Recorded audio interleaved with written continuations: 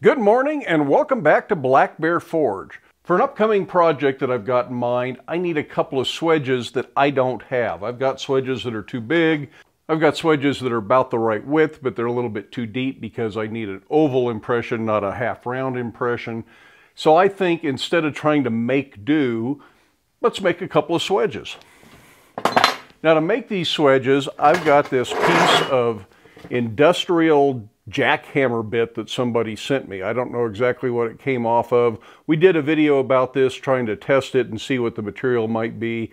And if I can figure out where that video is, I'll link to it right up here. I need to go back and watch it and see what I decided this material was and how best to heat treat it, if I bother heat treating those. And we'll talk more about that when we actually make the swedges. Now, I'm certainly not going to try and wrestle that big piece of material in the forge, so I've cut off a few pieces of it.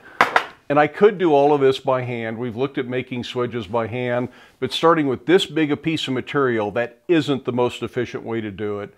I'm going to let myself use the hydraulic press and the power hammer to do this. Most of it will be done under those two tools. Some of it will be done at the anvil to make sure it really fits my hardy hole. The biggest problem to doing things like this under a power hammer or a press is at some point you have to upset the shoulder at the bottom of the swedge so that it sits flat on your anvil. And to do that, you need some sort of a big bolster that will go under the power hammer so you can drop the hardy shank in there and set that shoulder down. So to do that, and this has to be our first task, I need to make that tool. I'm going to use this giant piece of tubing. Yes, this is actually tubing. You can buy it like this. It's 4140. It's 3.5 inches in diameter, so that's about 90 millimeter diameter tubing with an 1.5 inch hole in the middle. So again, that's about a 40 millimeter hole. This stuff isn't cheap, but I only bought 1 foot of it quite some time ago. With this project in mind, I just haven't gotten around to it. And I've cut some slices off of this and made other bolsters for other purposes under the power hammer.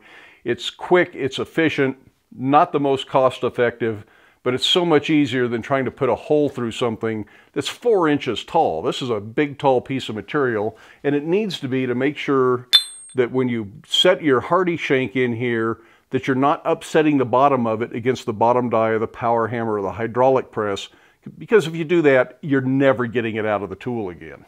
So the first thing we need to do is make the tool, and that may be all we get done today. I'm not sure how much work this is going to be. I am sure the hole in this, when I work this into a square, is not going to end up perfectly square, and probably not going to end up exactly the 1.25 inch size I need for my hardy hole on my anvil.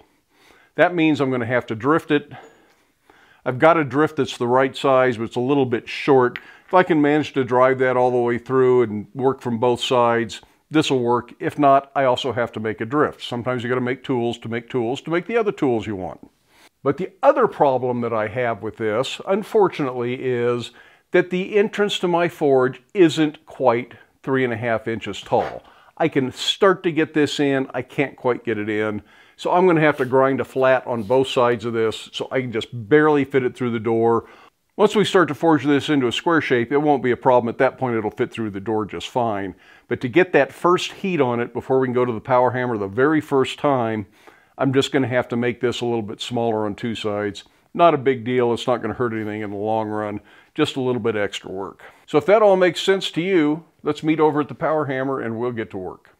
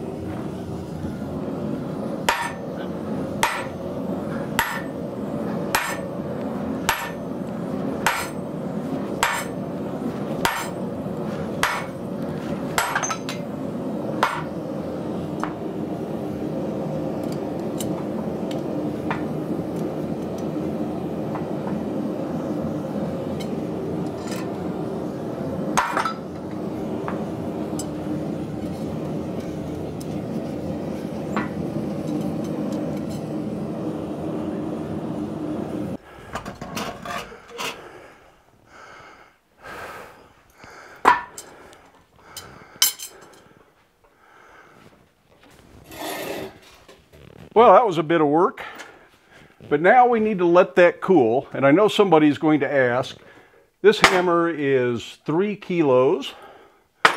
This hammer is 14 pounds. You'll just have to look up the conversion table.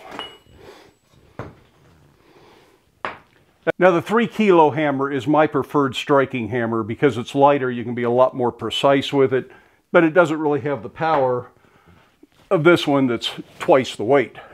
On the other hand, I only bought this one sort of as a joke because people come into the shop on a demo or something like that and say, oh, don't you have a bigger striking hammer? So I let them try this one for 1 or 2 blows.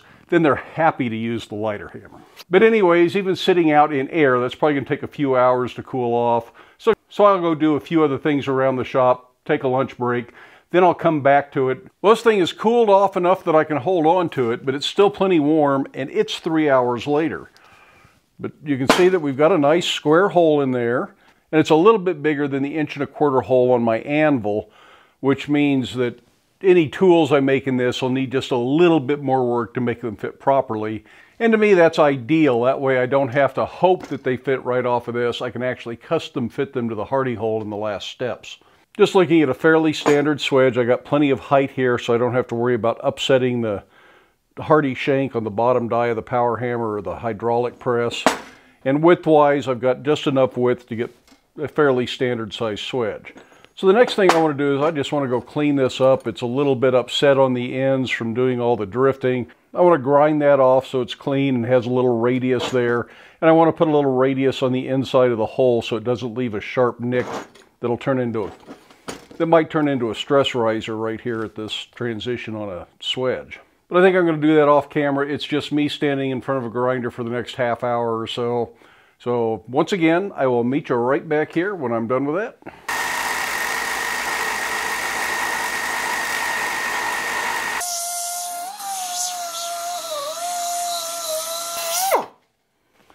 And like I say, the final step is to clean up the inside of this.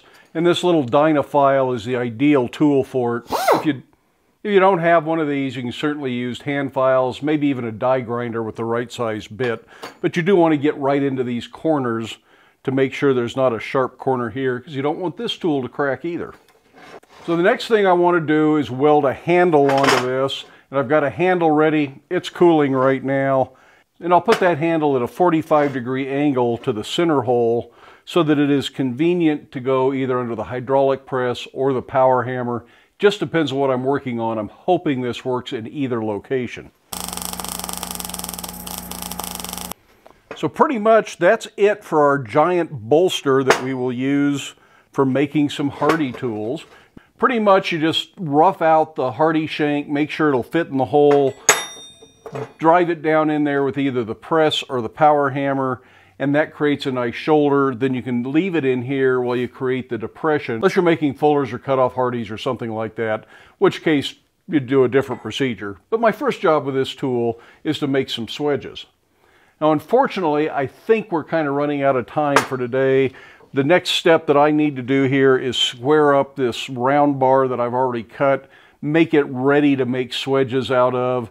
Then we'll look at actually forging the swedges and getting those all finished and completed. Now this is made out of 4140 and it's pretty tough even if it's not hardened and tempered. So I'm going to see how this tool performs as is. If it starts to mushroom in and the hole starts to deform at all, then I'll redrift it, clean it up, anneal it, normalize it, go ahead and harden it. But this is going to take a lot of oil to properly quench. My bucket doesn't have that much in it, so I'd probably have to order a fresh bucket of oil.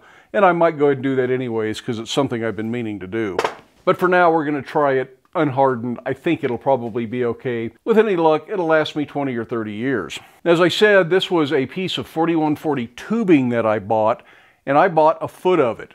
I've already made 2 bolsters. This one is just simply cut off of the bar. There's nothing else done to it other than grind the edges so it doesn't have any sharp edges on it.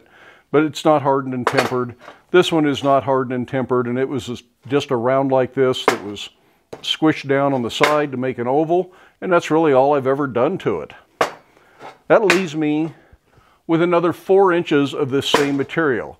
I could make another block like this in 1-inch size to fit my other anvil, but I'm not sure that I really need to do that at this point. But maybe that's the best thing to do with it because it's already the right length. The other option would be to turn it into 2 more bolsters like this and maybe make one of them into a square that's a similar size as this but shorter. And having a bolster like that would have allowed me to use my drift under the hydraulic press when I was drifting because I needed a hole under it. If it's on a flat die, it's just going to impact the bottom die and it's not going to go anywhere. But if I make a square bolster, then I could push that through at least that far and get a lot closer to being finished and not have to swing that 14-pound sledgehammer so much.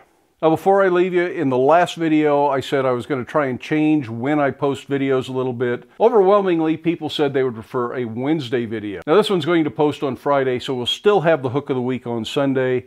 And I will try to post a regular video next Wednesday, which will probably be the making of these swedges. And then we'll get on to the project that I have in mind to use these swedges for, hopefully the next Wednesday. If things are going really well, maybe I'll still keep a Friday video in there and do 3 next week. We'll just see how it goes. I do have some other ideas for short, simple videos that aren't just me talking to the camera like I'm doing now, but some interesting things about tools. Maybe we'll talk more about the little mini belt grinders as a tool of the day sort of video, even though that series is long over with. But we could do a little bit of a reprisal on it on a few things we haven't talked about. I also have a finishing technique I've never tried before that I want to present in an upcoming video. So that may just be a little fill-in video. Put it out there whatever day I feel like doing it, but it won't replace the forging video on Wednesday or the hook of the week video on Sunday. I hope that all makes sense. Made sense in my head when I said it. I do hope you enjoyed this video. Give it a thumbs up if you did. If you haven't done so already, I would love it if you hit that subscribe button. Feel free to stick around, watch a few of the other videos, share the videos with your friends. But then by all means, make time in your day to get out to your shop, make something, but stay safe, wear your safety glasses. We'll see you for the next one.